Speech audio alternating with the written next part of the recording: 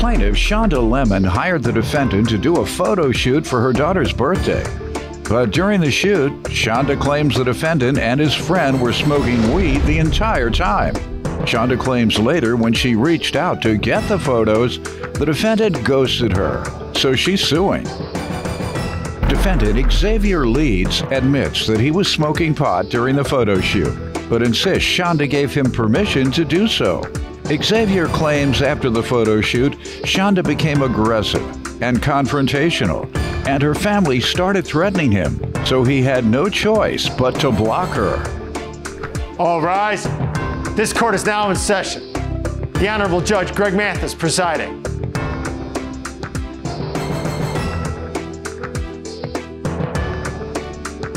You may now be seated. Start with you. Okay, on May 29th, well, due to the entire pandemic going on, I wanted to basically give my daughter a good birthday celebration. Her birthday is the 4th of July. So I went ahead and I made a Facebook post asking if anyone knew a good photographer that I could take her to so I can give her a nice photo shoot. I was then referred to a Mr. Xavier Leeds, the defendant today. So on May 31st, we went over the contract, which was on page 3, as to what I would be receiving from him. I then went ahead and booked him on June 2nd. As the photo shoot got closer, I went ahead and inquired with him if he had props and what he would have available for us, and he then stated that he only had the backdrop. That was fine. So I went ahead and I ordered the props. I ordered everything that I needed to in order to make this a great photo shoot for my daughter. Mm-hmm.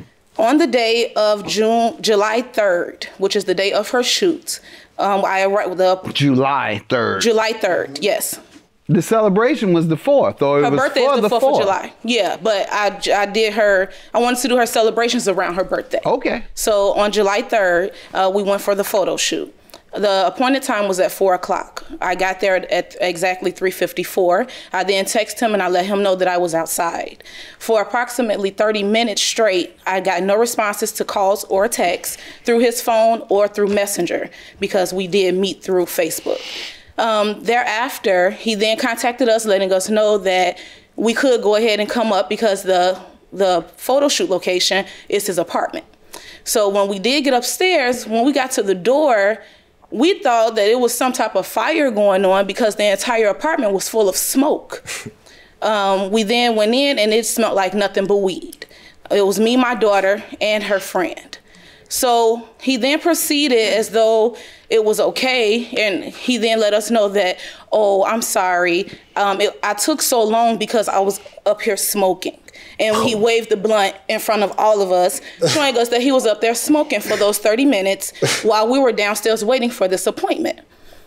Even though I was frustrated and I was so upset, I wanted my daughter to have a good birthday. Even my daughter was like, "Mom, you did good," because I would have snapped, but I wanted her to have a good birthday. So I put all of my emotions to the side and I proceeded. I just wanted to get it over with so we can proceed with her birthday celebrations. In between every wardrobe change, they smoked, him and another guy, between every single session. In front of you guys? In front of us. It was just a big living room. Did they ask you if it was all right with No, he didn't stop smoking. He just kept on smoking the entire time. I'm gonna let him speak because he keeps laughing over here. So I don't know whether he high or nuts. I don't know what it is. So I'm gonna allow him to speak.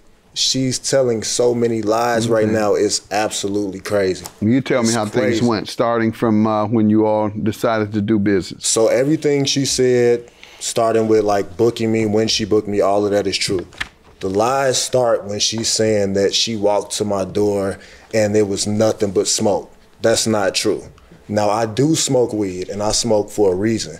I got diagnosed with anxiety. God, man, come out of here with all that. Get out of here with that, man. It's recreational. I don't care what you do. Go ahead. I don't know. You ain't got to explain to me why you smoke weed. I wasn't smoking when she walked in, and the reason why she didn't hear from me for 30 minutes, the building I live in, the buzzer bell is connected to my girlfriend's phone. She works from home, and she just wasn't around her phone at the time. It was a misunderstanding.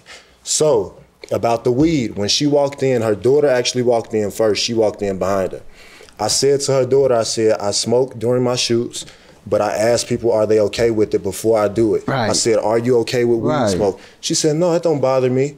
I asked her mom right after.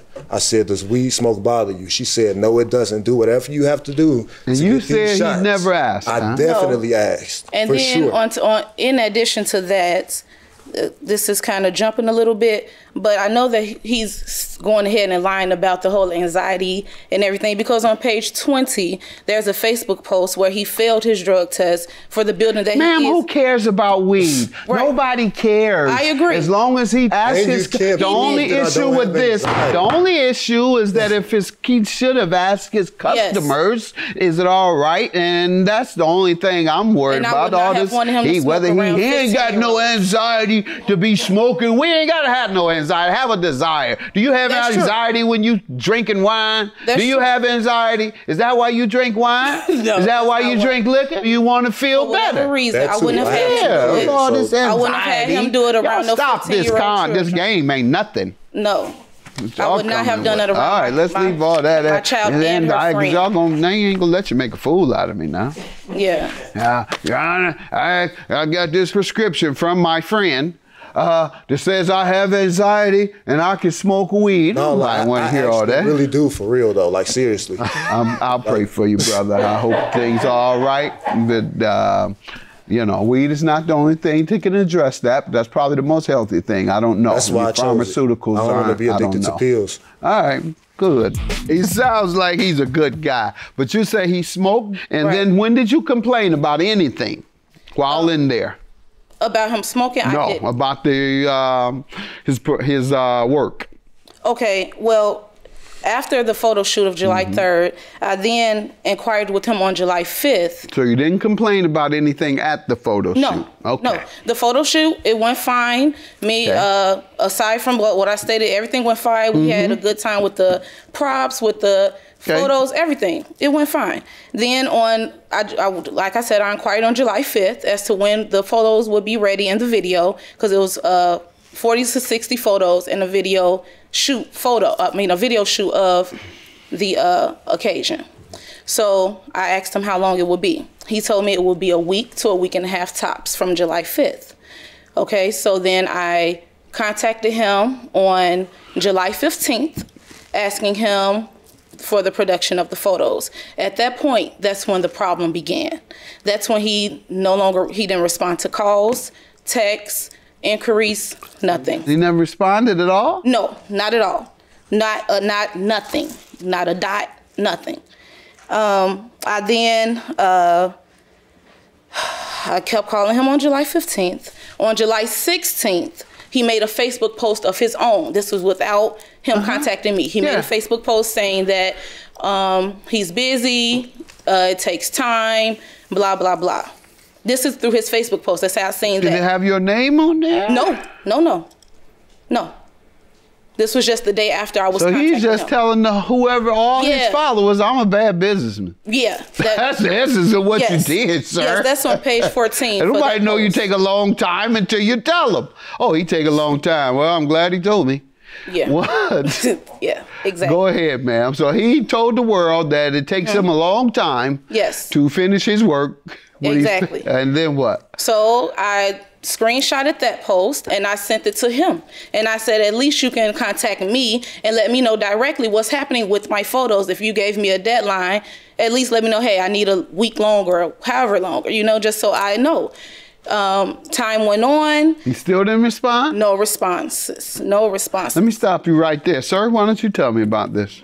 Your Honor, if you turn to page 2 of my evidence, you will see on July 7th, she posted 2 photos that I took at the photo shoot. She just said I'd never replied to her all the way up until the 15th. I sent her at least 6 edited photos on the 5th or the 6th. I'm not sure. But she got them, she received them, she posted them.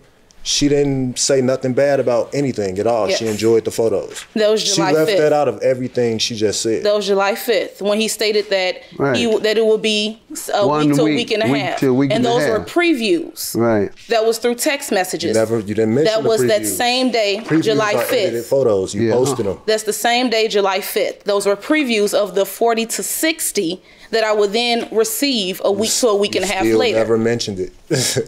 It's now mentioned. I'm sure, because I said it.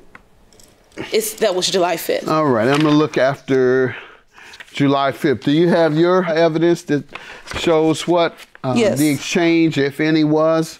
You go ahead. What evidence do you want me to see? The only evidence of contact that we had was on July 5th, which is on page 9. Okay, we know about that, but after that, you have nothing else you can show. There was no other contact except for July 21st. Right.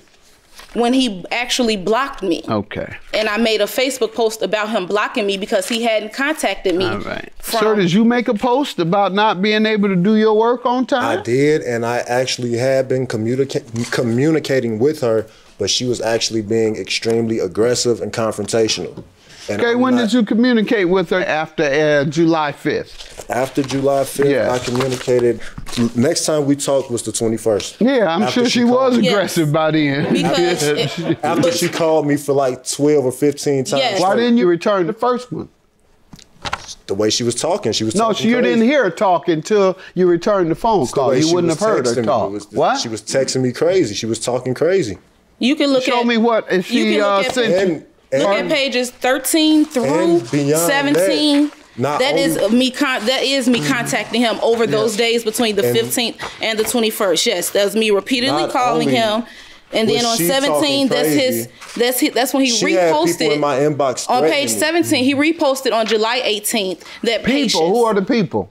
A cousin, a sister. Okay, we sued the cousin. She didn't do it. Go ahead. No, she sent them in my inbox. How do you know? She said, you better get her photo or money or you're going to jail or we're coming where you stay at. Did that say she sent them in there? You can see all of her little minions in her comments. I can only hear and see what is evidence. When you read her comments on Facebook, you can tell. No, you read just your evidence. I'm not going to find your evidence. Well, I don't have that. Okay, because good.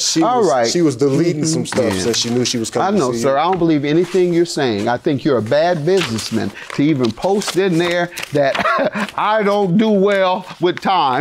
I need more time to do my work. $800 is your judgment. I see there's absolutely no response to 12 days of outreach regarding your photos. As you say, he blocked you. He says he stopped because after the first time you talked crazy, but he didn't even talk to you the first time. Judgment for the plaintiff. Have a good day. Thank you, Judge.